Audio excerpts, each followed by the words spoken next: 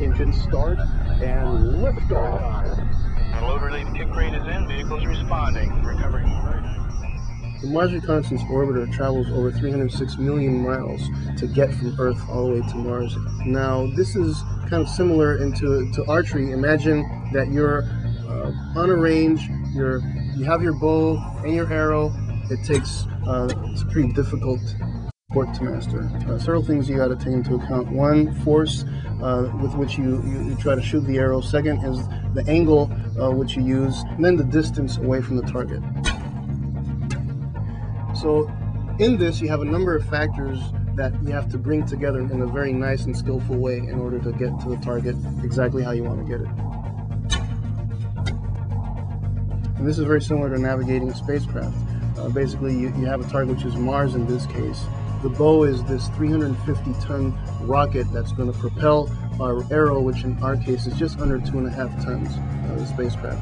And the distance is 306 million miles, and we have to hit a target that's 60 miles wide in a planet that's not Earth at all. It's on the other side of the sun. So what does that mean? Well, that would be in essence trying to hit a target with an arrow from, say, here in Los Angeles all the way to Des Moines, Iowa. It seems like an impossible shot to make. So we're faced with that as navigators when we send something from here to another planet. But to make things a little bit more fair, we're given 4 chances to change the flight path of the spacecraft, the flight path of our arrow.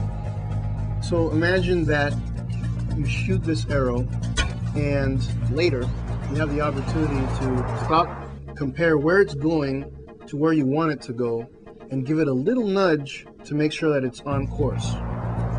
So essentially that's what we're doing with the spacecraft. During the flight path of the spacecraft from Earth to Mars, there are brief moments when we can give the spacecraft a little nudge using the thrusters. It's not totally cheating. It is a little bit because we track the spacecraft, we take measurements, and make sure that we go to the place where we want it to go. And these nudges are called trajectory correction maneuvers, and there are 4 of them designed for MRO. So imagine with the arrow, right as we're getting to the target, we have this last chance to stop, take a look, to give it a little nudge, and then it's straight on in till the end. So the analogy with the arrow was a pretty decent analogy, but in reality it's a little bit more complicated than that.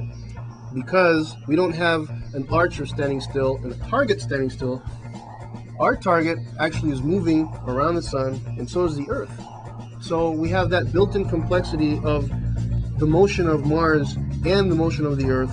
So it's pretty tough. It's not an easy task whatsoever, and any given mission is a challenge to all the navigators to be able to make all the precise calculations. And if we hit the target, right place, right time, and the spacecraft slows down the way we want it to, we'll get captured in about a 35-hour orbit around Mars.